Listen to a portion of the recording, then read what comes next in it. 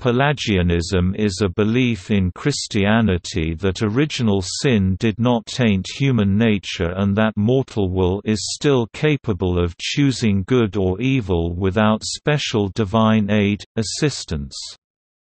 This theological theory is named after the British monk Pelagius (354–420 or 440), although he denied, at least at some point in his life, many of the doctrines associated with his name. Pelagius was identified as an Irishman by Saint Jerome. Pelagius taught that the human will, as created with its abilities by God, was sufficient to live a sinless life, although he believed that God's grace assisted every good work. Pelagianism has come to be identified with the view, whether taught by Pelagius or not, that human beings can earn salvation by their own efforts.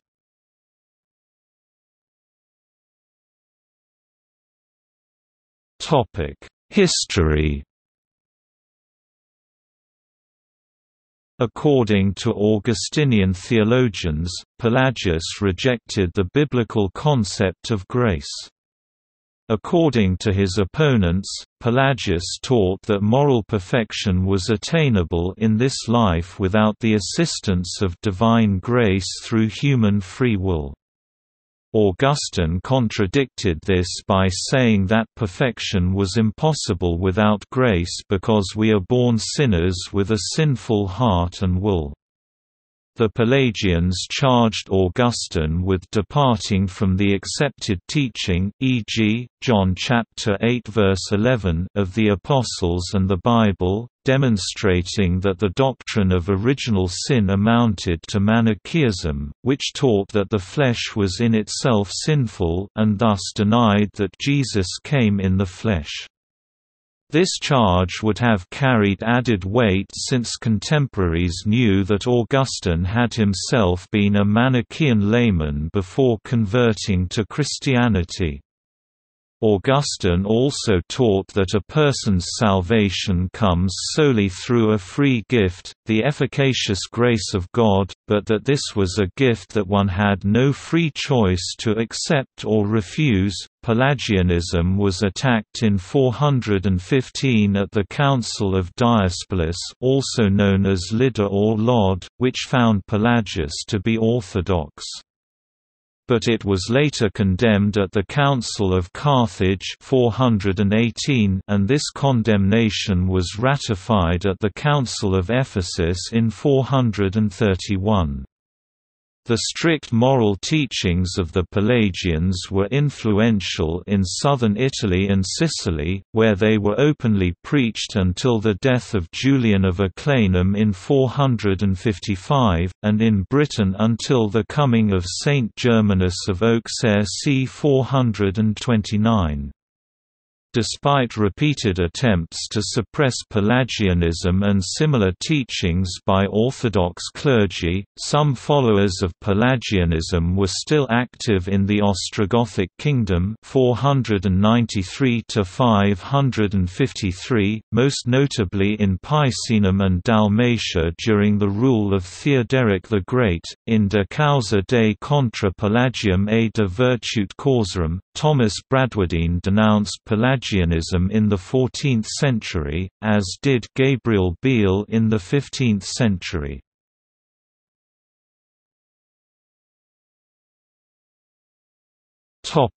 Pelagius. Little is known about the life of Pelagius, and although he is frequently referred to as a British monk, his origins are by no means certain. Pelagius is derived from the Greek Pelagiakos, meaning of the sea. Augustine says that he lived in Rome for a very long time, and referred to him as Brito, to distinguish him from a different man called Pelagius of Tarentum. Bede refers to him as Pelagius Breto.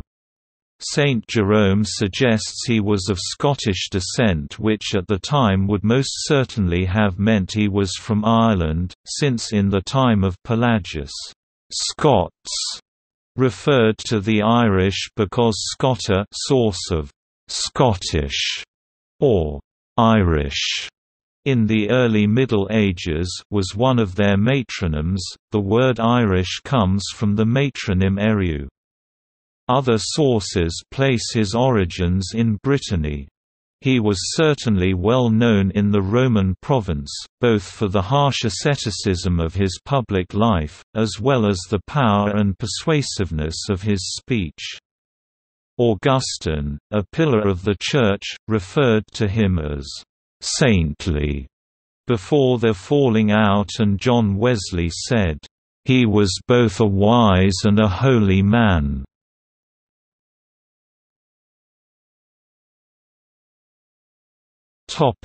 Beliefs. The teachings of Pelagius are generally associated with the rejection of both original sin and infant baptism. Although the writings of Pelagius are no longer extant, the 8 canons of the Council of Carthage 418 provided corrections to the perceived errors of the early Pelagians. These corrections include: death did not come to Adam from a physical necessity, but through sin. Newborn children must be baptized on account of original sin. Justifying grace not only avails for the forgiveness of past sins, but also gives assistance for the avoidance of future sins. The grace of Christ not only discloses the knowledge of God's commandments, but also imparts strength to will and execute them. Without God's grace it is not merely more difficult, but absolutely impossible to perform good works. Not out of humility, but in truth must we confess ourselves to be sinners. The saints refer the petition of the Our Father, "Forgive us our trespasses," not only to others, but also to themselves. The saints pronounce the same supplication not from mere humility, but from truthfulness. Some codices containing a 9th canon, children dying without baptism do not go to a middle place, medius locus, since the non-reception of baptism excludes both from the kingdom of heaven and from eternal life. Pelagianism stands in contrast to the official haematological system of the Catholic Church that is based on the theology of Saint Augustine of Hippo. Semi-Pelagianism is a modified form of Pelagianism that was also condemned by the Catholic Church at the Council of Orange 529. Of far-reaching influence upon the further progress of Pelagianism was the friendship which Pelagius developed in Rome with Caelestius, a lawyer of noble, probably Italian, descent. In the capacity of a lay monk, Caelestius endeavored to convert the practical maxims learnt from Pelagius, into theoretical principles, which he then propagated in Rome. The denial of the transmission of original sin seems to have been introduced into Pelagianism by Rufinus the Syrian, who influenced Pelagius's supporter Celestius. Pelagius's views were sometimes misrepresented by his followers and distorted by his opponents. Pelagianism has come to mean, unfairly to its founder, the view that human beings can earn salvation by their own efforts.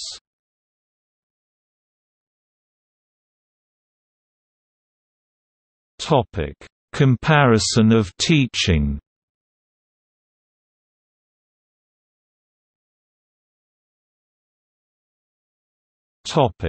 Pelagius's views on free will.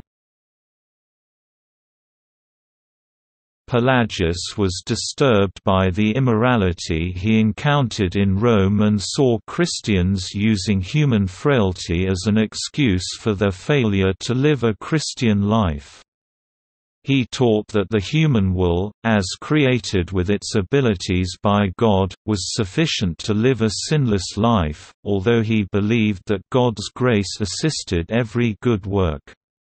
Pelagius did not believe that all humanity was guilty in Adam's sin, but said that Adam had condemned mankind through bad example.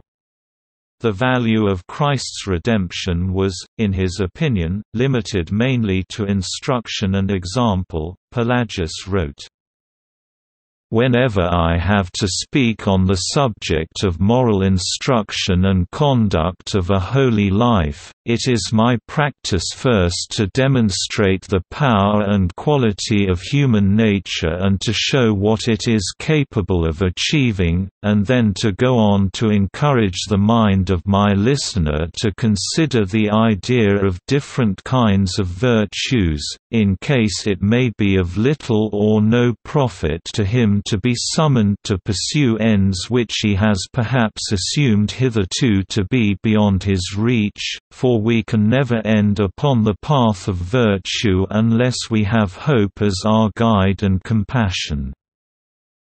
It was because God wished to bestow on the rational creature the gift of doing good of his own free will and the capacity to exercise free choice, by implanting in man the possibility of choosing either alternative. He could not claim to possess the good of his own volition, unless he was the kind of creature that could also have possessed evil. Our most excellent Creator wished us to be able to do either but actually to do only one, that is, good, which He also commanded, giving us the capacity to do evil only so that we might do His will by exercising our own. That being so, this very capacity to do evil is also good, I say, because it makes the good part better by making it voluntary and independent, not bound by necessity but free to decide for itself. Yet we do not defend the good of nature to such an extent that we claim that it cannot do evil, since we undoubtedly declare also that it is capable of good and evil. We merely try to protect it from an unjust charge, so that we may not seem to be forced to do evil through a fault of our nature, when, in fact, we do neither good nor evil without the exercise of our will and always have the freedom to do one of the two, being always able to do either. Nothing impossible has been commanded by the God of justice and majesty. Why do we indulge in pointless evasions, advancing the frailty of our own nature as an objection to the one who commands us? No one knows better the true measure of our strength than he who has given it to us, nor does anyone understand better how much we are able to do than he who has given us this very capacity of ours to be able, nor has he who is just wished to command anything impossible, or he who is good intended to condemn a man for doing what he could not avoid doing. A follower of Pelagius taught, "When will a man guilty of any crime or sin accept with a tranquil mind that his wickedness is a product of his own will, not of necessity, and allow what he now strives to attribute to nature to be ascribed to his own free choice? It affords endless comfort to transgressors of the divine law if they are able to believe that their failure to do something is due to inability rather than disinclination, since they understand from their natural wisdom that no one can be judged for failing to do the impossible, and that what is justifiable on grounds of impossibility is either a small sin or none at all. Under the plea that it is impossible not to sin, they are given a false sense of security in sinning. Anyone who hears that it is not possible for him to be without sin will not even try to be what he judges to be impossible, and the man who does not try to be without sin must perforce sin all the time, and all the more boldly because he enjoys the false security of believing that it is impossible for him not to sin. But if he were to hear that he is able not to sin, then he would have exerted himself to fulfill what he now knows to be possible when he is striving to fulfill it, to achieve his purpose for the most part, even if not entirely.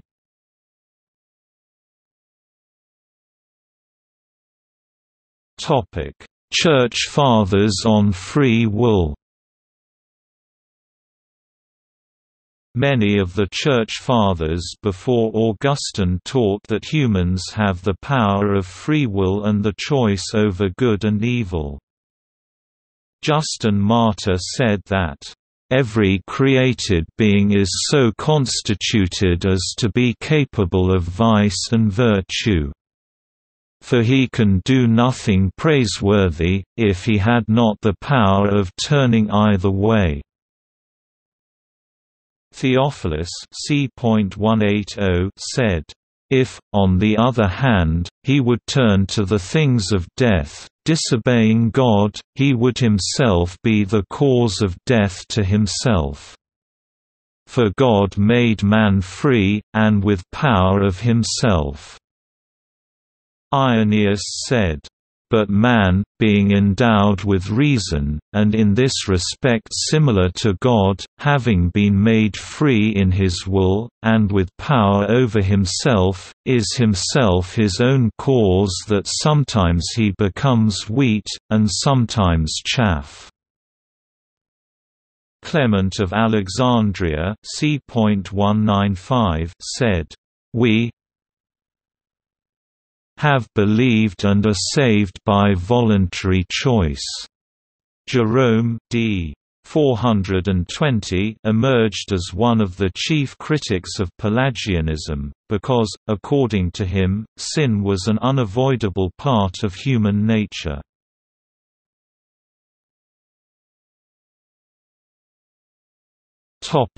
Later responses. Thomas Bradwardine c. 1290–1349 wrote De causa de contra Pelagium et de virtute causarum ad suos Mertenenses. Johann Puppe, also known as Johannes von Gogh c. 1400–1475, an Augustinian, recommended a return to the text of the Bible as a remedy for Pelagianism.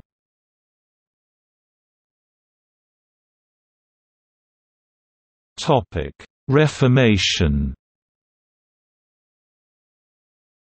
Pelagianism became a common accusation during the Protestant Reformation. Reformers often used the epithet to critique what they saw as late medieval Catholicism's undue emphasis on doing good works.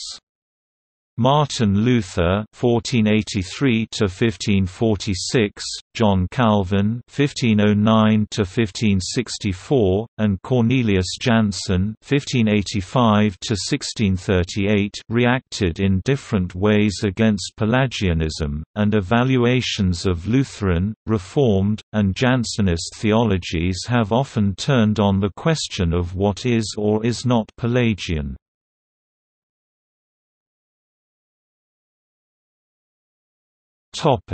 Contemporary responses. In the book Gauder Christo, Esercizi di Fede, Speranza e Carità, looking at Christ, exercises of faith, hope and charity, Pope Benedict XVI wrote, "The other face of the same vice is the Pelagianism of the pious. They do not want forgiveness, and in general they do not want any real gift from God either. They just want to be in order. They don't want hope, they just want security. Their aim is to gain the right to salvation through a strict practice of religious exercises, through prayers and action. What they lack is humility, which is essential in order to love, the humility to receive gifts not just because we deserve it or because of how we act. In a June 2013 talk with the leadership of the Religious Confederation of Latin America and the Caribbean (CLA), Pope Francis alluded to Pelagian tendencies when he referred to «restorationists», one group of whom sent him after his election 3,525 rosaries. The Pope said he was «bothered» by this need to count prayers and labeled it Pelagianism. He went on to comment, "These groups return to practices and disciplines I lived, not you, none of you are old, to things that were lived in that moment, but not now, they aren't today." The Congregation of the Doctrine of the Faith subsequently emphasized Neo-Pelagianism in a letter of February 2018 titled Placet Deo, stating, "A new form of Pelagianism is spreading in our days, one in which the individual, understood to be radically autonomous, presumes to save oneself, without recognizing that, at the deepest level of being, he or she derives from God and from others."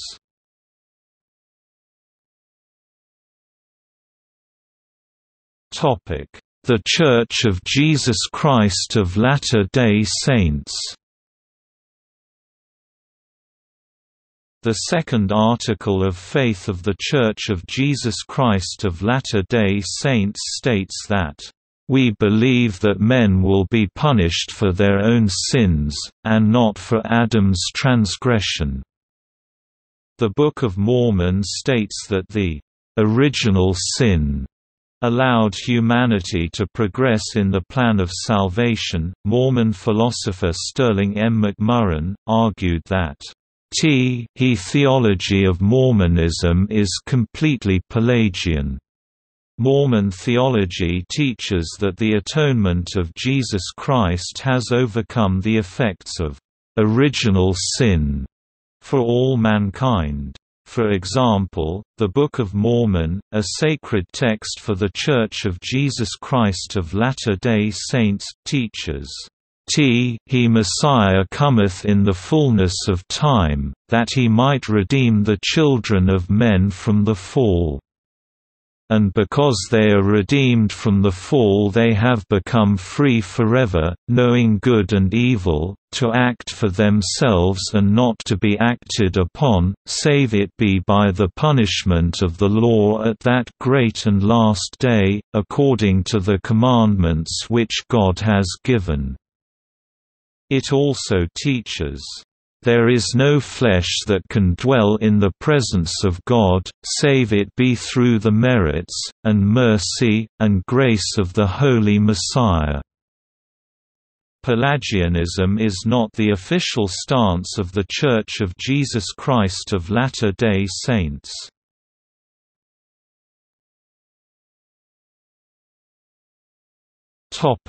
See also: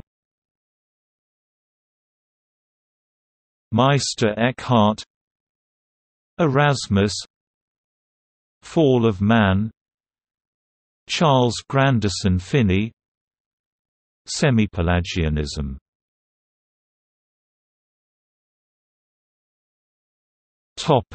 Notes.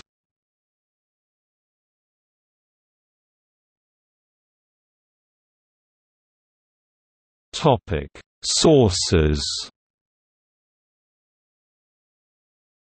Burkott, David. A Dictionary of Early Christian Beliefs, Hendrickson Publishers. Denzinger, 1908. In Cheer. 10th ed. Rees, B.R., The Letters of Pelagius and His Followers, The Boydell Press. Cohen, Samuel 2016. Religious Diversity. In Jonathan J. Arnold, M. Shane Bjornley, Christina Sessa. A Companion to Ostrogothic Italy. Leiden, Boston, Brill Publishers. pp. 503–532. ISBN 978-9004-31376-7.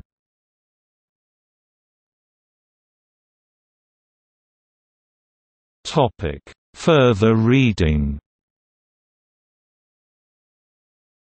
Writings by Pelagius. Letters of Pelagius, to a Presbyter, Augustine of Hippo, and Pope Innocent I.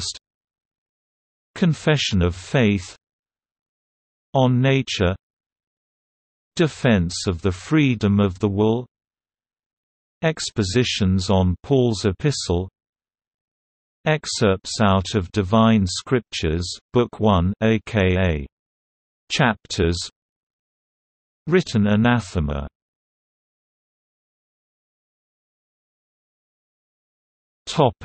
External links. The writings of the legendary Pelagians. Canons from the Council of Carthage against Pelagianism, May 1, 418. Pelagians, Donatists, monks, Anabaptists and other perfectionists, a sympathetic look at Pelagianism and similar perfectionist movements. Pelagius Library, online site dedicated to the study of Pelagius. Pelagianism, the Religion of Natural Man, a critical look at Pelagianism. Marcus, Gilbert. Pelagianism and the Common Celtic Church. University of Glasgow.